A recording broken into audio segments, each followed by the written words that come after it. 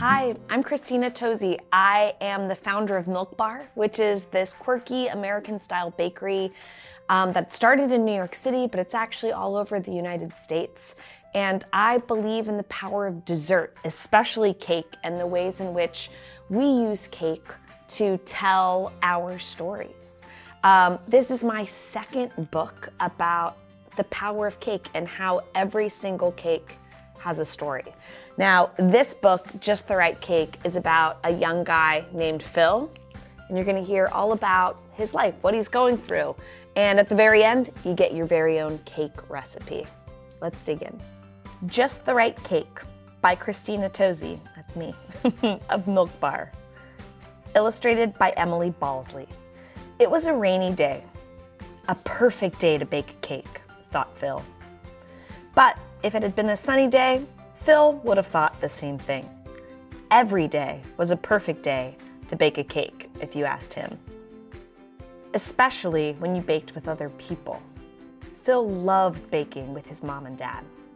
Today, though, he was baking with just his mom for the first time. They made the same cake as always, double chocolate, his favorite. But something was missing. That weekend, Phil went to his dad's new apartment. The kitchen was different, but the recipe was the same, double chocolate. Dad liked it, but to Phil, it didn't taste quite right. What's wrong? Is it the chocolate chips? That was Phil's dad. It wasn't the chips. Or the frosting? It wasn't the frosting. Phil wasn't sure. He just knew the cake wasn't the same. The next day, Phil made peanut butter cookies with his friend Sammy. Peanut butter was Phil's #1 best snack. He told Sammy about the two cakes that hadn't tasted quite right. Sammy told Phil that she thinks every cake has a story. And sometimes stories change. Maybe Phil had a new story to tell. Phil rode his bike and thought about what Sammy had said. His life with his parents was different now. So maybe his story was different too. Phil decided to try something new. He asked his mom what dessert she loved. Gooey chocolate brownies, she said. They were perfect. The next time Phil saw his dad, they made a campfire in the backyard. Phil and Dad toasted marshmallows and made s'mores. Dad said they were his favorite, and Phil could see why.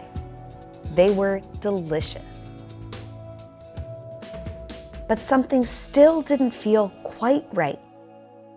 The brownies were yummy, and the s'mores were great too. But what was Phil's dessert? What cake would tell his story? The next day, Phil went to the grocery store with his mom, and all of a sudden, his imagination lit up. There were so many ingredients to choose from. When Phil got home, he rushed into the kitchen to make his new cake. The 3 layers were gooey chocolate brownie cake that his mom would love. Between the layers, Phil spread graham crackers and gooey marshmallow cream, like the s'mores his dad loved. Then Phil added the last touch. This wasn't double chocolate frosting. It was something new. Peanut butter frosting, inspired by his favorite snack. Phil stepped back and looked at what he'd made. A chocolate brownie, PB s'mores layer cake. He knew he had never tasted anything like this before. It was new and different, but different could be great. New could be exciting and special. An adventure. Phil was ready to see where his story would take him next.